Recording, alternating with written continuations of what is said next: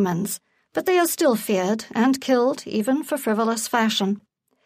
In his poem Snake, D.H. Lawrence marvels at a snake drinking from a water trough. He succumbs to irrational fear and impulsively throws a log at the very animal he admired moments before. He writes, "And immediately I regretted it. I thought how paltry, how vulgar, what a mean act. I despised myself and the voices of my accursed human education, and I wished he would come back, my snake, for he seemed to me again like a king in exile, uncrowned in the underworld."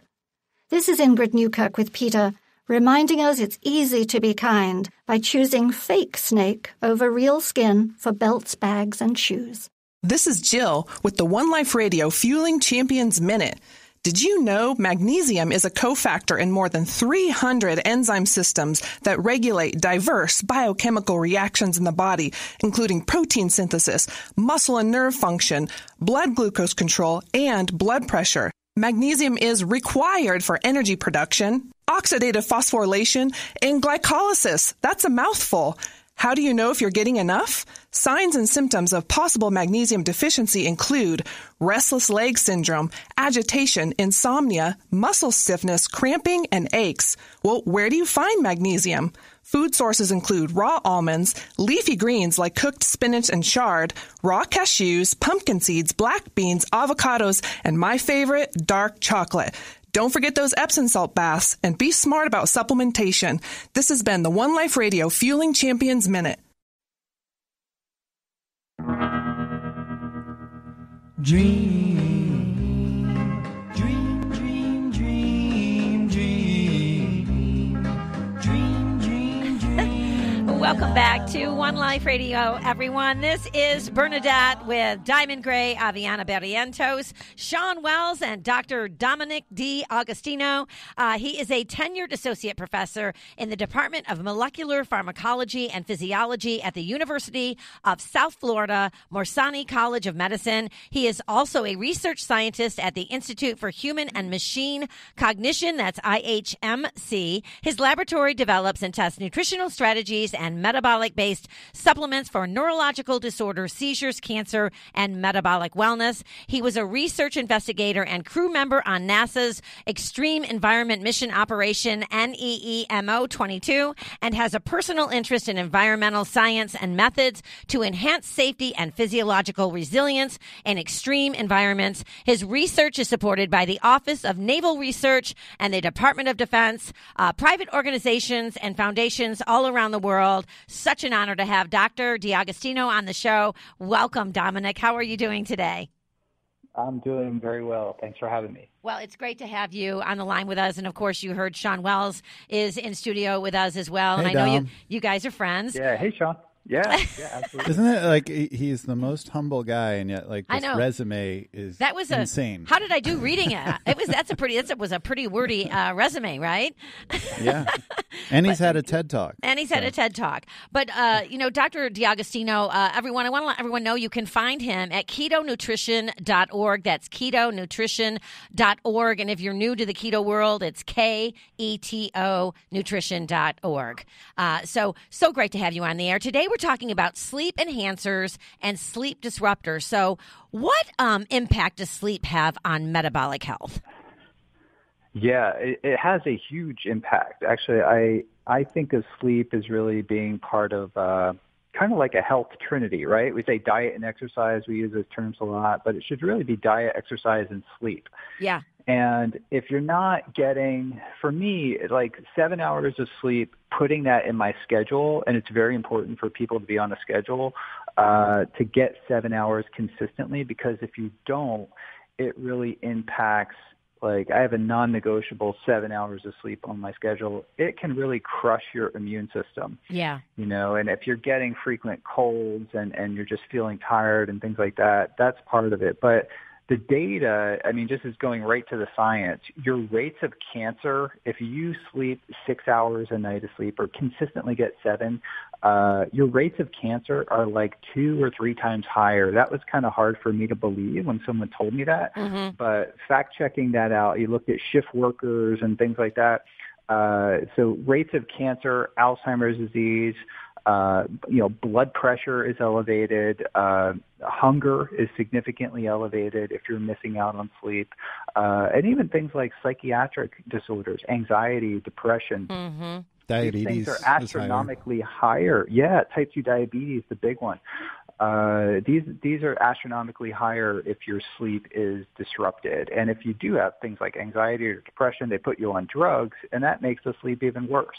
Wow. So it's really important for us to not only focus on diet and exercise, but really to consider sleep being part of that sort of health trinity. And I teach at a medical school, and I'm going to start working this into my lectures too, because they get very little education on nutrition. Mm-hmm.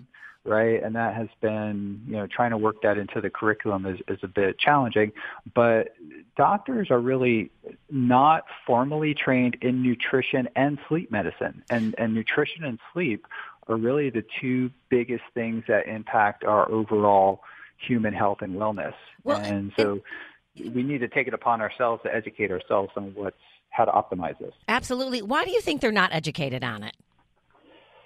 Well, I think it's just the thinking is that it's not a problem and that sleep should come natural to us. You just go to bed at night. But we are really, the modern society has really influenced our sleep behaviors, and really in a very bad way. I mean, exposure to LED lights, blue lights, after the sun goes down, we're really supposed to be synchronized to the sun. So Mm-hmm. I'm a really big believer in getting natural light, especially in the first part of the day, to really start the clock. Mm-hmm. And there's also a culture, and I'll have to say that I was maybe guilty of this in academia and really just kind of working to get tenure and stuff at the university, kind of pulling all-nighters, Right. working on a grant or working on a deadline. And it was kind of like a badge of honor if you spent a night or two and you didn't get any sleep, or you're crossing time zones to go give a talk in some country, and you have like 7 flights, and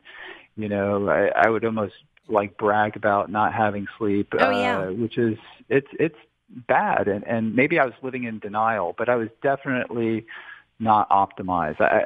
I've discovered ways to kind of cope with that and be functional, but it's not optimal, and it's really paying a big impact, huge price on your overall health. Yeah, well, a big price. And I think that's part of the price of success, especially in the early years. I know I used to do it. Anybody I know that's had a high level of success has always dealt with sleep issues. And so let me ask you this. In your article, you talk about 4 sleep disruptors in your article.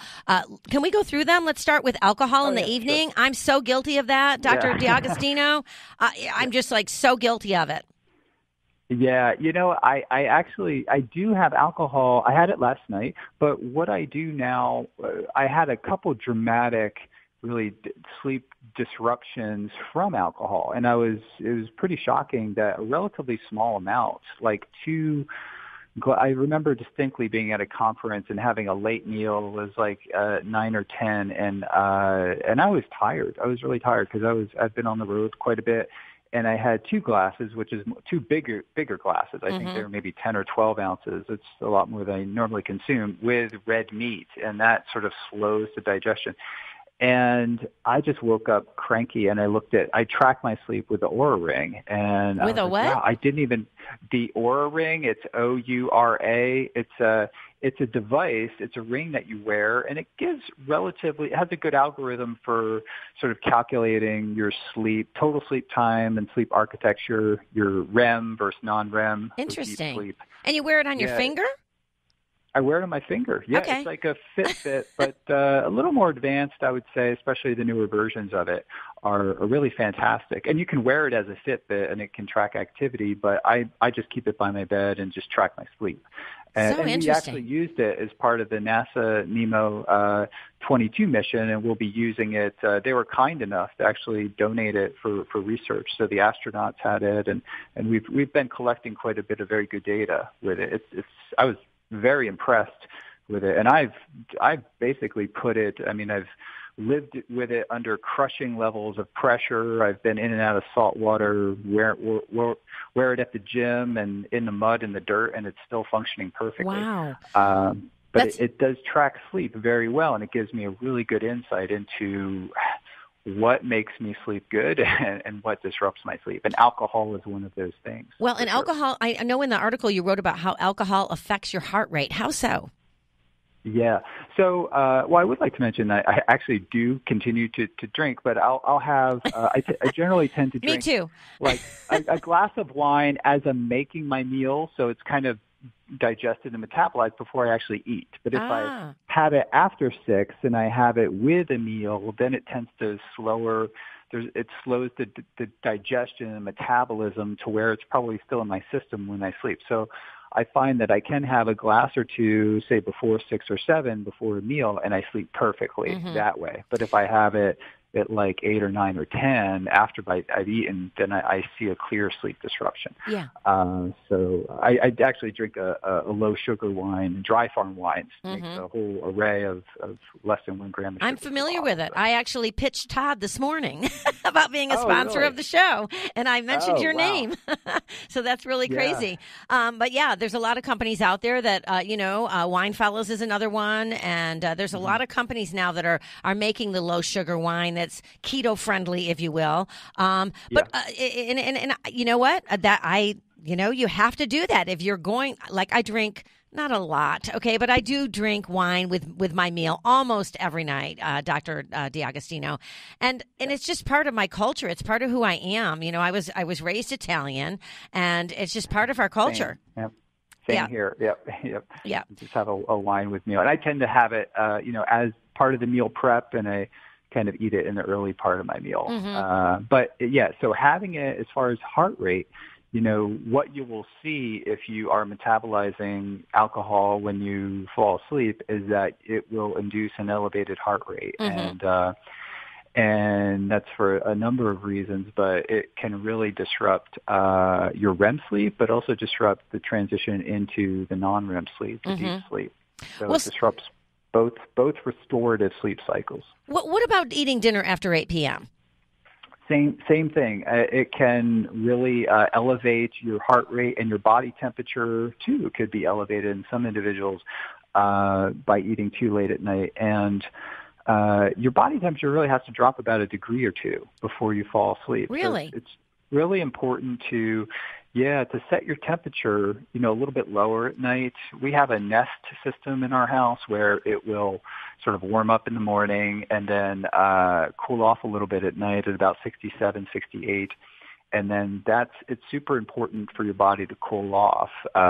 Taking a hot shower or a bath can increase your temperature, but the vasodilation you get from that when you get out of the shower, that helps to cool your body down. So it can relax you and ultimately cool your body down. So that's a good way to fall asleep, like a hot shower or a hot bath.